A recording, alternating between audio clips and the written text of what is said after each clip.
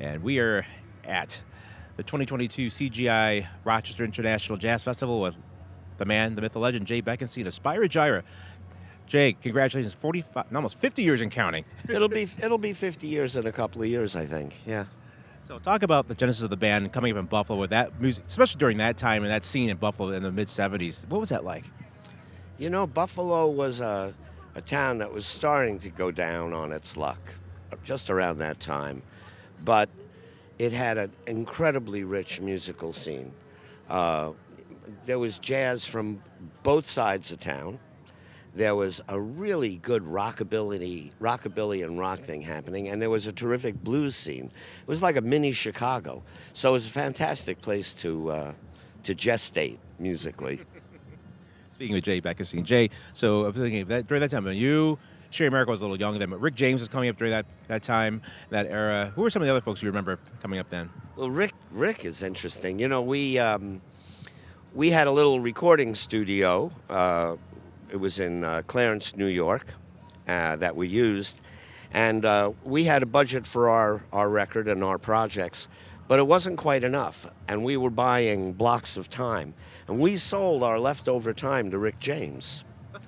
And so that's funny. I think I'm on Come Get It. I didn't get a credit, but we were there for the whole production of that. And later on, I'm going to tell a quick story because it's just... Oh, go ahead, man. So I got to know Rick. I didn't know what a bad guy he was and stuff, you know, how strange he was. To me, he was just bigger than life and like an incredible, powerful force. But a few years later, I go to L.A. and I say, I'm going to look up Rick James. So I call him up and he says, hey, you want to go to Motown and meet Berry Gordy? Berry Gordy. And Berry Gordy. Yeah. And I go, heck yeah. Yeah, a lot. So he pulls up in a yellow sports car, and we go on up to Motown. And sure enough, I'm ushered right into Barry's office, and there he's sitting.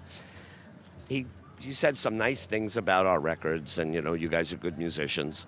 And then Rick left to go to the bathroom. I don't know what he did in the bathroom, but he left to go to the bathroom. And Barry leans over his desk and says, this ain't the dude you want to hang with, man.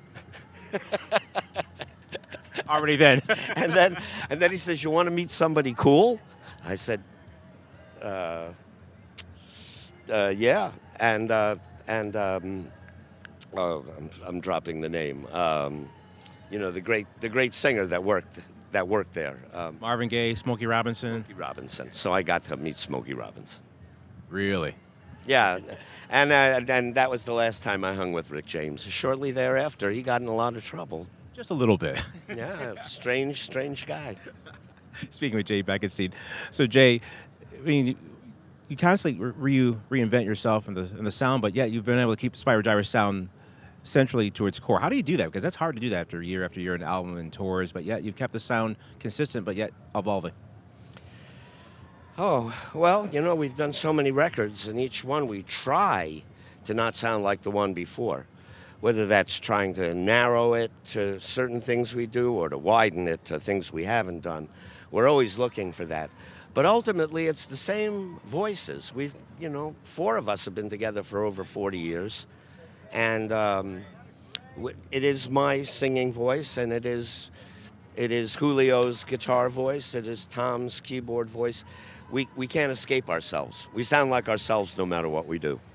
Speaking of that, your most recent album, taking on some of the classic hits of the 70s and early 80s, what inspired you to do that? Because it sounds so cool hearing the Spyro Gyra touch on it. Well, that very thing, doing something we'd never done. You know, that was a real hardcore rule about Spyro Gyra in the early days. You know, we grew up following Miles and Weather Report and things like that. And they always were, especially Weather Report, always wrote its own material. So we were really dedicated to writing our own stuff and not doing covers, ever. That was kind of uncool. 40 years later, the idea of doing covers sounded so exciting because we had never done it. They're standards now. Yeah, well, but we didn't do them. We went out of our way, again, to not do what was expected. We changed them up a great deal. But we had a lot of fun with them. You know, it was so nice to do other people's material and not be looking in the mirror going, is my stuff good enough? You know, if it was a Beatles tune, it was good enough. Do something with it. Jay, if you could talk to yourself when you were 25, 26, what would you tell yourself of everything you've seen and experienced? Take care of your teeth, buddy. No. No, what would I say? Really? I would say enjoy the ride. You know, when I was 25, 26, things were so exciting. And, you know, I was meeting such amazing people for the first time, and it was all so new. And, you know, I spent too much of the time worrying about whether I was good enough or whether it was going to last a long time or what people thought of me. If you can go back to 25, enjoy yourself, for Pete's sake. And we're going to do just that in a few minutes. Jay, thank you so much for taking care of us. Pleasure, Derrick.